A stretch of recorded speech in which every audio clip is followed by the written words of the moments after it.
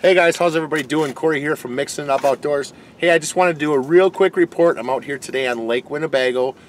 Today is Monday the 9th, and I just wanted to come out and check a few things out, check how the cracks were working and all that stuff. All the shacks, as you know, have to be off the ice now. The permanents have to be pulled off at the end of each day. But yeah, I just wanted to come out here and check everything out. So what I'm seeing is in by the landing there's water on the ice, as you would expect from this heat and stuff. The heaves did push up in areas. I heard of a car going through yesterday. I'm not sure where out here, but I did hear of one going in. I'm not sure if that was just a rumor or not. But it's winding down real quick here. The bridges are still out off of Merritt Street. There's reports of some of the other clubs pulling their bridges and their tree lines and everything off already. I haven't got a definite word on that, but I did hear of that, so it's probably going on from the person I heard it from. Other than that, I just want to kind of come out here and show you guys what's been going on. The ice, the top layer, we're about 2 miles out, maybe mile and a half to 2 miles out right now off of Merritt Street. And the top layer, I can take my shoe, and if I grind, I can get down about 1.5 inches. So the top layer is getting pretty soft. I'm going to drill a hole here real quick and see. But coming out, there was some softer spots, you know, some slush pockets. Watch out for around sturgeon holes. Anywhere where there's ice drifts, where there's water sitting on the ice, that water will funnel. So just be cautious if you're going to be out here. As far as vehicle travel, personally, after today, no. For me, I have a family at home, and it's not going to happen for me. Smaller lakes I'll be out on, but as far as like Winnebago, even Poygan, I was out on Poygan yesterday, and the main road that they have going straight off in Nofke's, they actually have closed off. There was a lot of water in that. I drove through it with my four-wheeler, and there was a ton of water in there. There's a couple, you know, the side roads that go off of that, but even those are pretty shaky. There was a lot more water on Poygan than there is out here on Bago. But as far as the bigger lakes, you know, I think as far as vehicle travel, I'm 100% done. Four-wheeler, possibly, but chances are it's not going to happen. So if you do decide to come out and, you know, if it's worth it to you, that's your choice. But please be cautious and, you know, watch what you're doing. Watch for those holes and those water spots and all that good stuff. I'm going to fire this drill up and drill a hole here and show you how soft the ice is, and then I'll do a quick video and I'll drive around a little bit and show you what the ice looks like, show you what a couple of the heaves look like, show you what the bridges look like and all that good stuff.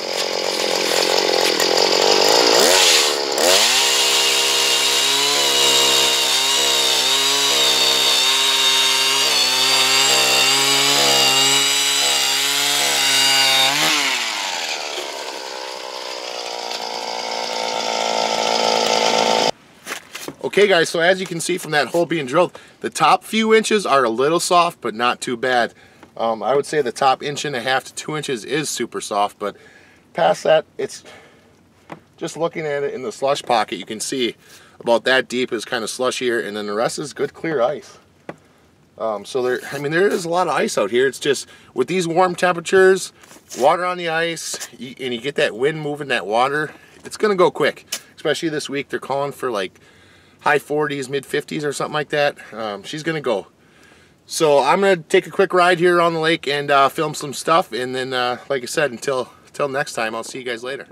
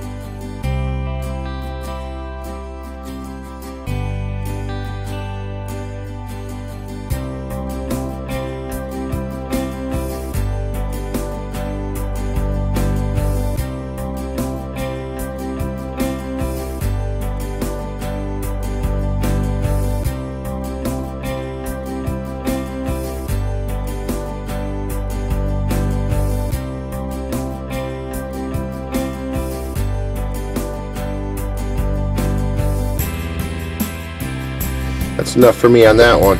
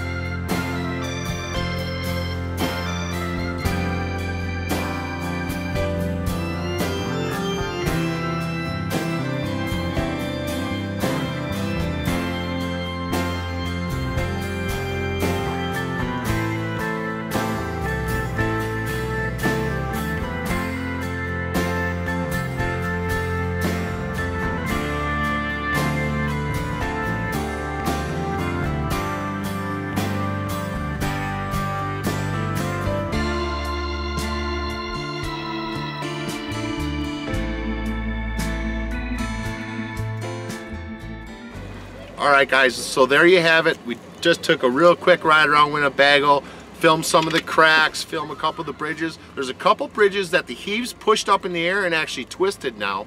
The one straight off of Merritt Street is like that. There's two bridges there. One you can get over, one you can't.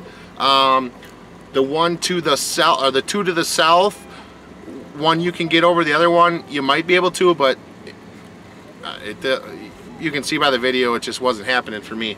But and then the cracks, you know, stay away from that stuff. I filmed a couple slush pockets going through them. Right now, you know, they're okay. I picked pretty shallow ones, but there was a couple that I walked out into that were pretty deep. So just use caution, use common sense when you're out here, and you know, be safe. So yeah, like I said guys, I'll just see you guys next time, and hopefully I'll coming out with some more videos here shortly, and get out on some open water. Really looking forward to Voyager and stuff opening up, get out there and get some of them walleyes. But please be safe. All right, enjoy.